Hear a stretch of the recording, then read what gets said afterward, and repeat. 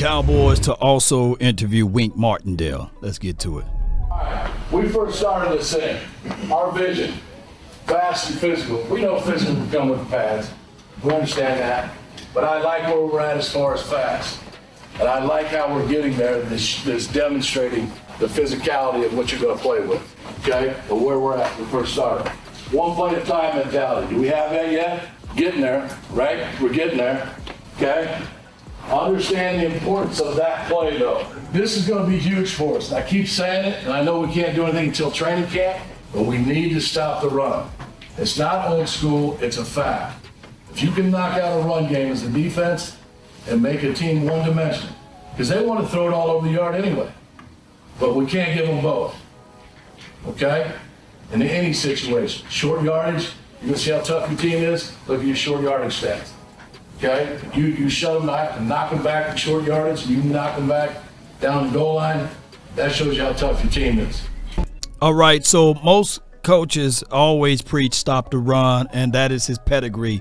Wink Martindale is a guy that focus in on stopping the run. He cut his teeth with of course, we can go all the way back. He cut his teeth with the Raiders, Denver Broncos, and then, of course, everybody know him as a coach for the Ravens, and he was the linebackers coach there, and then got promoted to being the defensive coordinator, and then time escaped, and, of course, he ended up getting fired, and he found himself in Giants land. And this past season, they finished off with 7 in points allowed, 6 in yards allowed, finished out 5th in total points allowed. They blitzed a lot, second in blitz, but they only accrued 29 sacks in this season. This is what they do. They did a lot of blitzing and second in blitzing in the National Football League. They were the most blitzed team in the National Football League in certain key moments, and that finished out worst in defense in terms of yards after catch, meaning that people had a lot of blown assignments where they rallied to the ball or they over pursuit.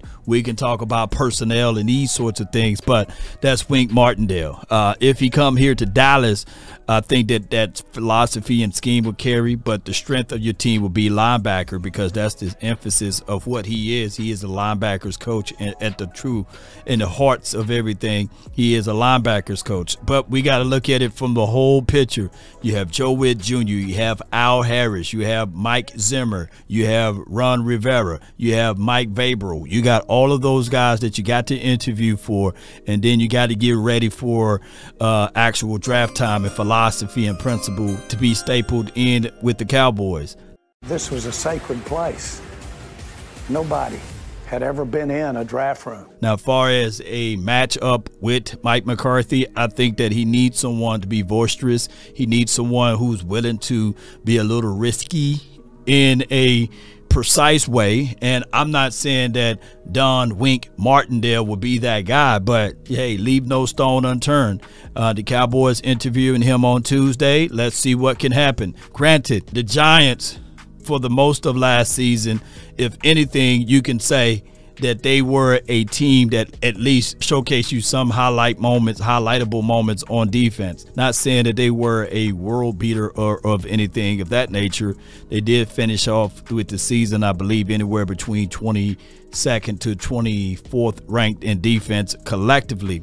But if you're looking at the individual key spot of that particular team, you can clearly see that they were on top of a lot of things as it relates 7th in points allowed and 6th in yards allowed. So a great deal for the Cowboys will be to stop the run, though. We need to stop the run. We got to figure out a way to stop the run. And the Cowboys, in the hearts of hearts, they just didn't do that. They didn't do that.